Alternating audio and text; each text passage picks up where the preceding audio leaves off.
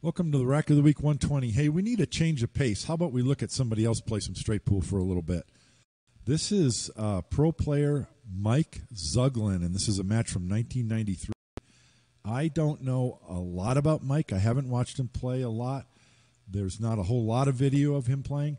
I know some of you do know him and have seen him play. Let me know your favorite Mike Zuglan story in the comment section. Fantastic straight pool player.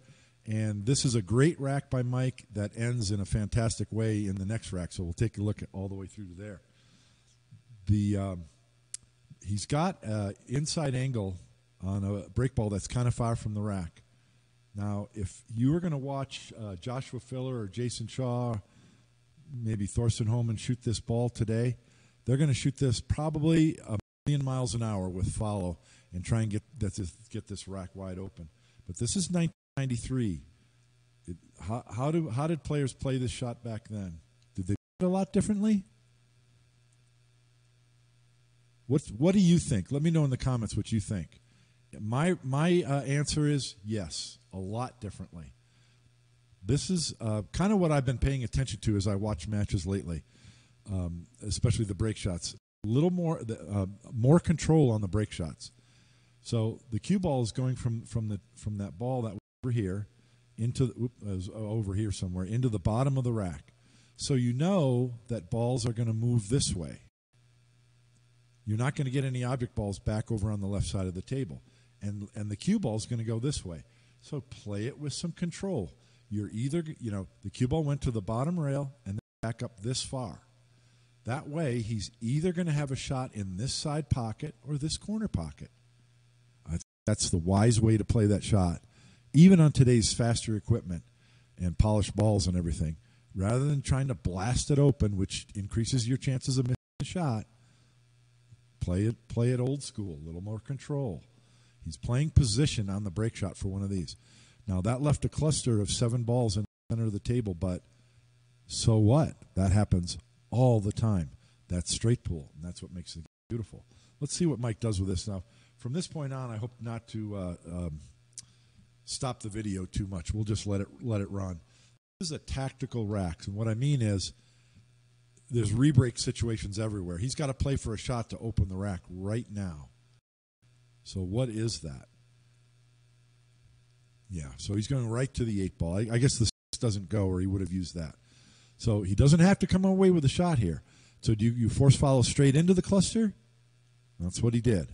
Well, he didn't really force follow. He kind of stunned forward into it. Only got one shot out of it, this ball on the side. And I think if he had a different angle, he would want to roll forward here so he can cut this ball into half a pocket and then go this way to open these balls up with this as an insurance ball. But he doesn't have that. He's got the other angle. So the 2 ball is his insurance ball, his next shot. But he's got to try to nudge balls open here. Notice he didn't blast into them. This is tactical play with control. He knew he was going to have a shot on this ball next. And as it turns out, he's got a shot on balls as well. So, and this is a tough rack because the balls are clustered. And they change the camera angle on me, but he's got 2 balls against the rail that he's got to deal with, the 14 and the 6. Watch, this is rail first. See that? Doesn't have to hit it hard. You hit that rail first, so that cue ball takes off, so you don't need to play it hard. And he's just playing cue ball to the center of the table. Now, once again, he's only got one shot. Actually, he does have a shot on this dark ball to the left, but that's a break ball. So he's evaluating his options. It's tactical play. And he's going to cut this ball thin without touching the 1 to open up those other balls. Cue ball coming back out towards center table.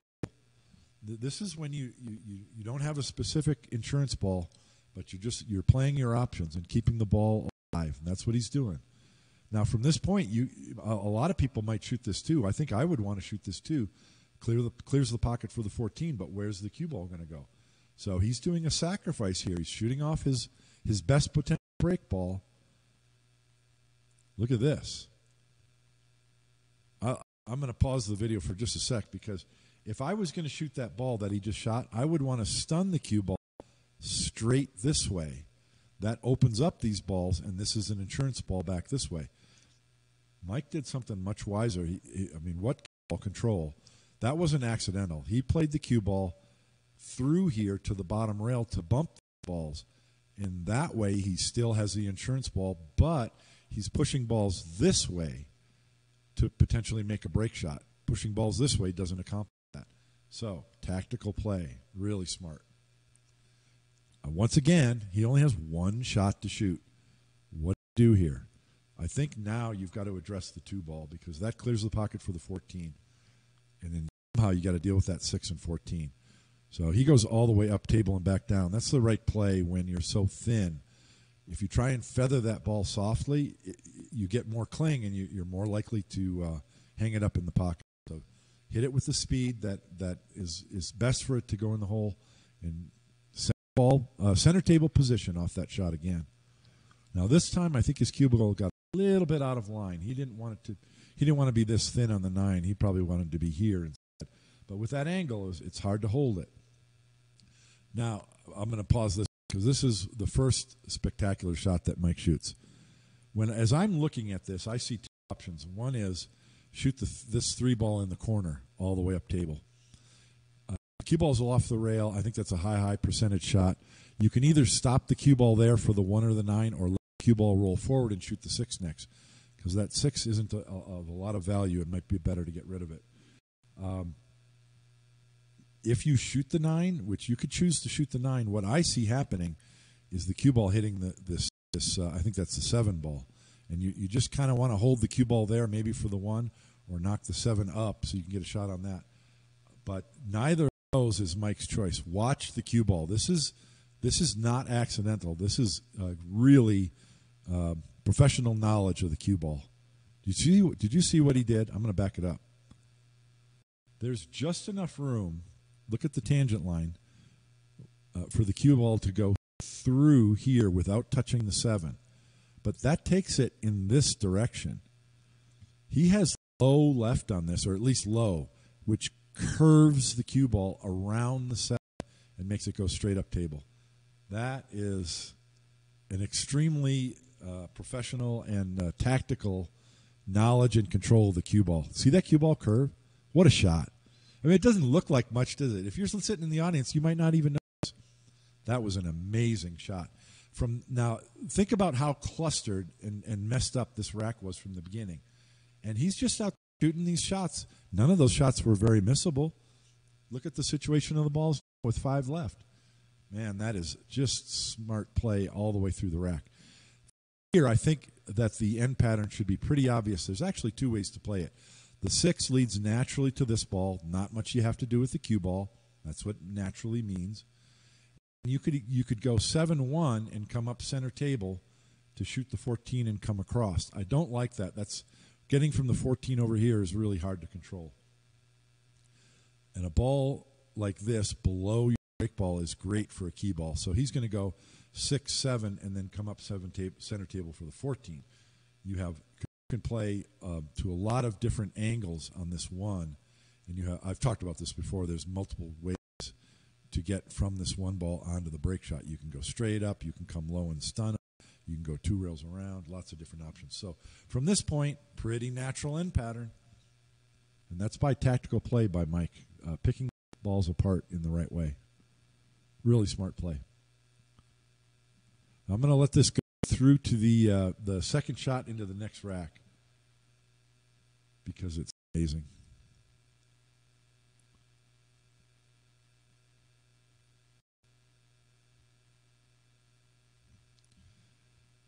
I like what Mike did there, and you see this from a lot of the pros nowadays too, and it's something that amateurs don't do. So an amateur is going to try and play position on the 14 by bringing the cue ball with a lot of spin all the way over here.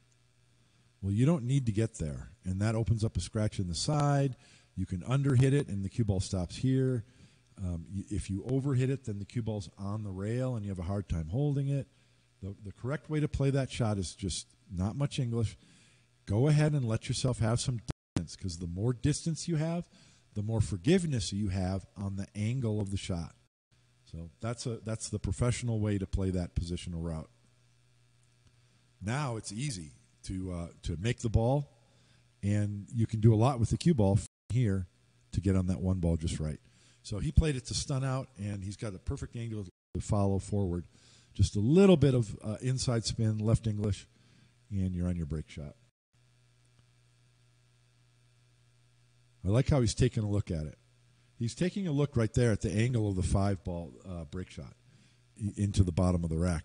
He's deciding if he wants to be here or here for his break shot. I guess he chose the former. He didn't want a lot of angle on that. I would have chosen this angle, a sharper angle. Low break ball that's kind of close to the rack. That sharp angle, you're gonna be able to open the balls really well. Let me fast forward to the break shot and we'll take a look. Here we go. Looks like he's shooting with right English and low, and he didn't shoot hard. He definitely shot with with low. Did you notice the cue ball hit the corner of the rack, and then the cue ball literally curved like this, and it slowed way down.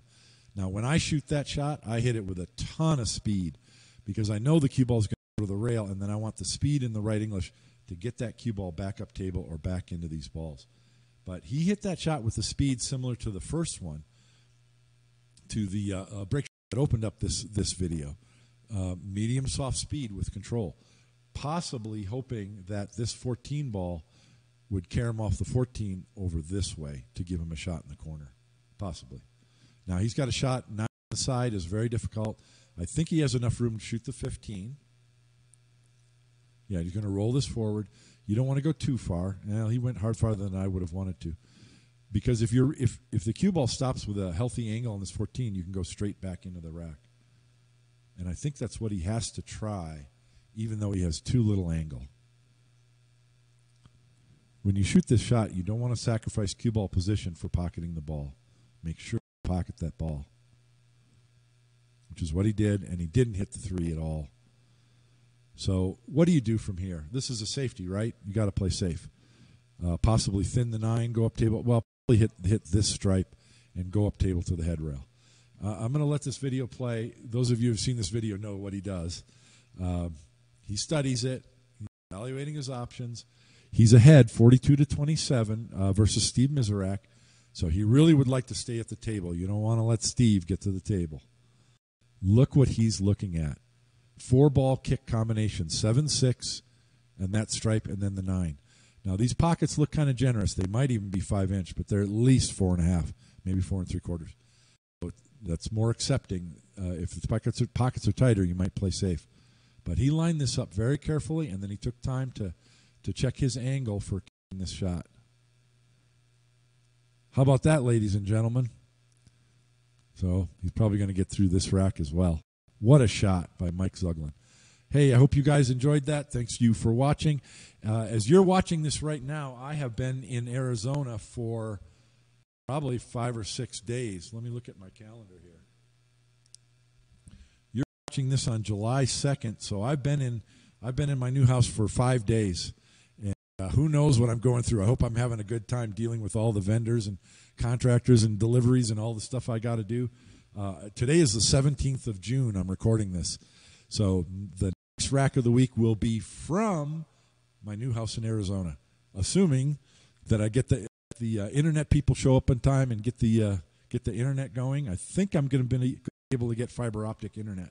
So that'll be really cool. If I don't, I'm going to be on Starlink